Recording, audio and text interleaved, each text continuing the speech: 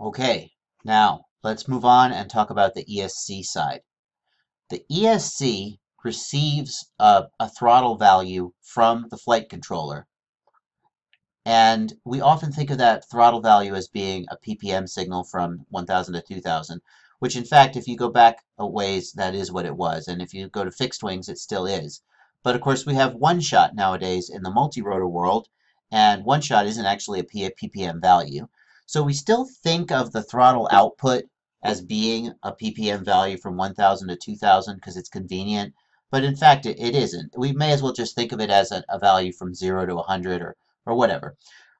But internally, at least with BL Heli, and I think Simon K also, internally, the ESC presents the minimum and maximum values that it expects to see as ppm microseconds timing.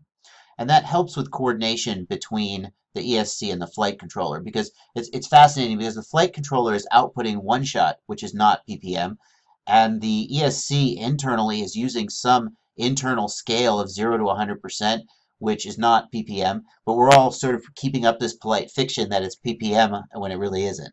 Well, we'll talk about it as if it's ppm. The ESC has a range of power values that it can output to the motors. And we'll just call that from 0 to 100%. In reality, maybe it has something to do with the voltage it puts out to the motors. I don't know, more volts, less volts. But we'll just call it 0 to 100%, where 0% is the ESC is not putting any power out to the motors, and 100% is the ESC is putting 100% all the power. It's fully, just shoving the current across the motors as hard as it can. Okay? And it is going to need to know what ppm values it should expect to see from the flight controller. So one of the reasons for this is that back in the day when we would fly fixed wings, haha, no, who does that anymore? Ha ha ha. That's a joke. Back in the day when we flew fixed wings, the ESC would get the ppm value directly from the transmitter, and as we've discussed, transmitters may not have consistent endpoints for their channels, so you would use calibration. And the calibration would tell the ESC, the lowest value I'm ever going to send you is 1050, and the highest value I'm ever going to send you is 1950. And then the ESC would internally map its 0 to 100% output scaling, to those values. If the ESC sees a value below the minimum or above the maximum, that just goes off the top of the chart and we get the min or the max. This still is relevant in the days of flight controllers, which, as we've said, with a flight controller and a modern transmitter, we can output whatever ppm values we want, really, within reason. So today, we still have situations where the timing between the ESC and the flight controller may not be perfectly in sync. They have a crystal oscillator or some other method of keeping time so that they know how long a microsecond is, and they may not agree completely. That's just normal manufacturing tolerances.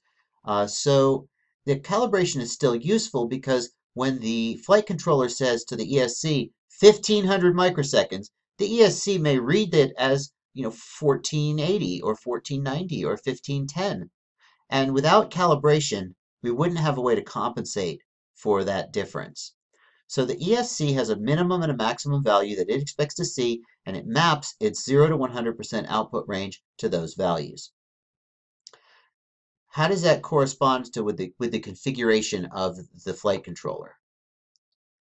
The flight controller, the ESC should be calibrated so that it sees min command from the flight controller as its own internal minimum.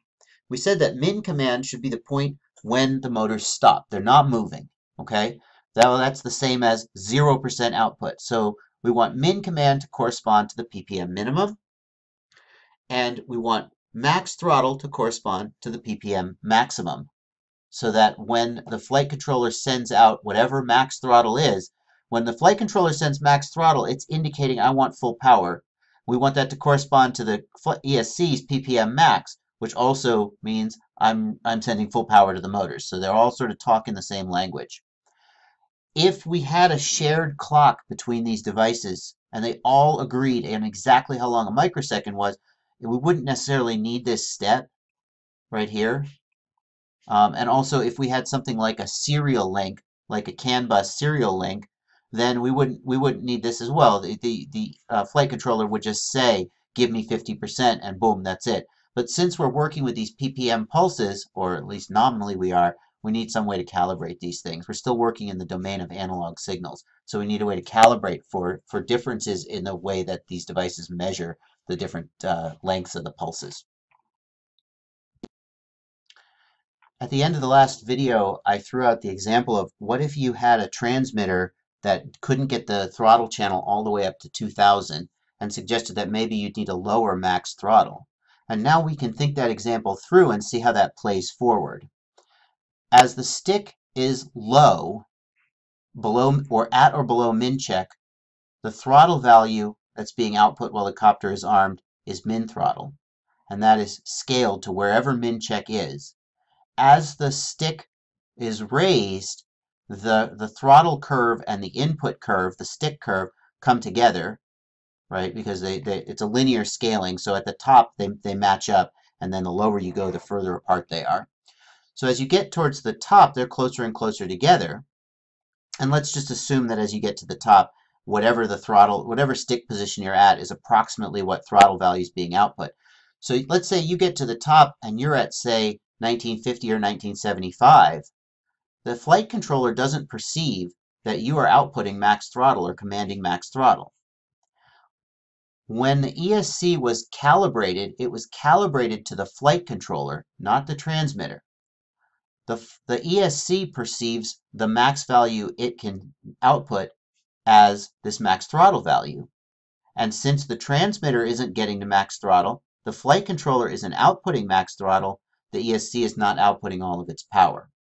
So what's the right way to work around this? Well, first of all, if you have a transmitter that can reach 1000, 2000 endpoints, then it's very simple because that's what Cleanflight expects. And your ESC, you can just calibrate your ESC to Cleanflight and you're good to go, right?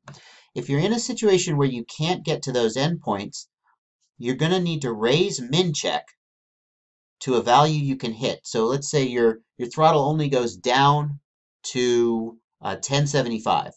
You're going to want to set min check to something like 1100 or 1125, and that'll be where your throttle will start, that stick position. But bear in mind that the setting of min command and min throttle doesn't change. We'll get to that. And then let's say on the top end, you only get up to 1950, okay? And max check, well, I think max check defaults to 1900, so you'd be fine. And by the way, min check also defaults to 1100, so as long as you can go below 1100 or above 1900, you're fine. And most transmitters can do that. But some of them can't. So let's say on the top end, you can only go up to 1850. Well, then you're going to need to lower max check to something like 1800, and you're going to want to set max throttle to 1850. So based on my understanding of how this all works, I believe the right approach is to set max throttle to the maximum throttle value your transmitter can actually achieve, or 2000, whichever is less. Okay? If you can get to 2000, just use that and be done. If you can't get to 2000, I think you're going to need a lower max throttle and max check. Otherwise, the flight controller will never output enough a high enough pulse to get the ESC to output maximum power. As far as min command and min throttle go, you're going to want to set min command to well, nominally 1000.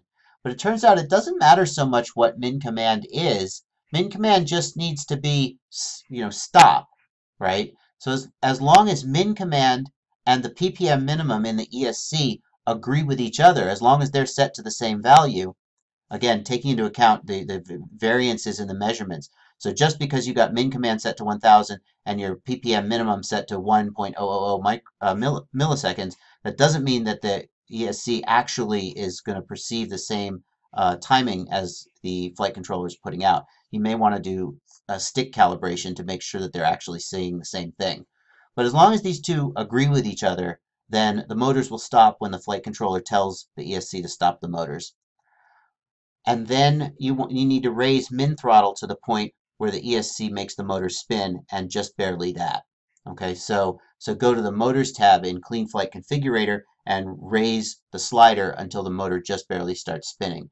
But do that after you have calibrated the ESC, because the value at which the ESC will start spinning the motor will depend on where the PPM minimum has been calibrated to.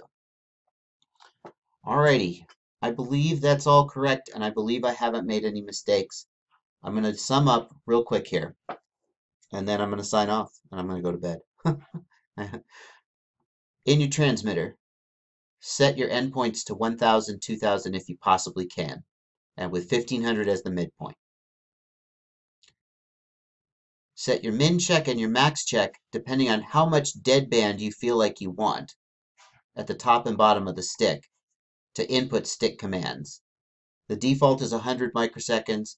I find that that's probably a little more than I care for. I think I have mine set to 50 microseconds, so 1050 and 1950. Set your min command and your max throttle to 1000 and 2000 if you are able to achieve those endpoints in your transmitter. Do a stick calibration on your ESC so that your ESC or ESCs know where your endpoints are. I don't believe it's sufficient to just enter 1000 and 2000 or whatever it is. I don't believe that that's sufficient because I don't find that ESCs consistently measure timing with even between 3 or 4 ESCs from the same batch. I'll do a calibration and they'll give me slightly different values, and sometimes I'll get one that's really out. Like I have one of my ESCs reads like 30 microseconds off from the others. The others are all within about 5 or 10 microseconds of each other, and this other one is like 30 or 40 off. So I always want to do a stick calibration to make sure that the ESCs know from their own internal frame of reference what min command and max throttle are, and that they've set their PPM min and max correctly.